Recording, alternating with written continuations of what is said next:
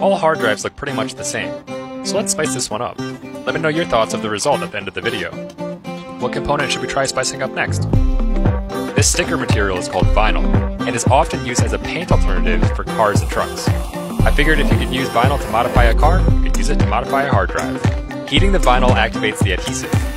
It also allows me to form the material around the hard drive. Once I have it stuck in all the places I want it to, I use an X-Acto knife to cut off all of the excess vinyl. One cool thing about vinyl compared to paint is that since it's essentially a sticker, you can pretty much remove or replace it at any time without damaging the component. What should we vinyl wrap next?